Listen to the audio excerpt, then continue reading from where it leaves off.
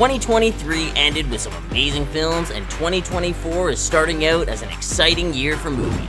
With plenty of highly anticipated movies from every genre on the release slate over the next several months, the year has only just begun. Audiences have already been treated to plenty of satisfying films in 2024. The Book of Clarence is a comedy drama set in 33 AD, at the tail end of the ministry of Jesus Christ. Although Mean Girls infamously sparked some unfavorable reactions from audiences who weren't expecting a musical, the film is a necessary update to the 2000s teen movie.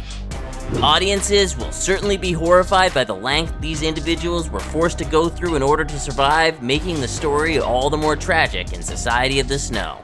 When nuclear war breaks out between the Russians and Americans on Earth, astronauts and cosmonauts are pitted against each other in order to take the space station by any means necessary in ISS.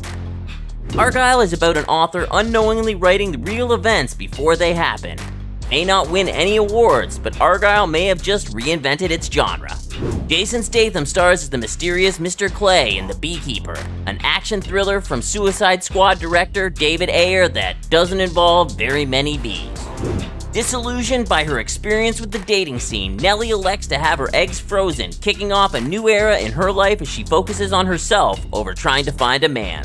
The Promised Land is a Danish historical epic starring Mads Mikkelsen, the agonizing journey of a retired German officer who seeks wealth and honor by gaining his own land. Tommy is given the chance to win $1 million if he can survive 24 hours being hunted down by elite assassins as part of a dark web reality show. Pretty sure there's a Daniel Radcliffe film with this exact premise, but yeah, maybe it's different enough. Based on Caste, The Origins of Our Discontent by Isabel Wilkerson, Origin explores the nature and enduring effects of racism in the United States in comparison with the caste system in other parts of the world.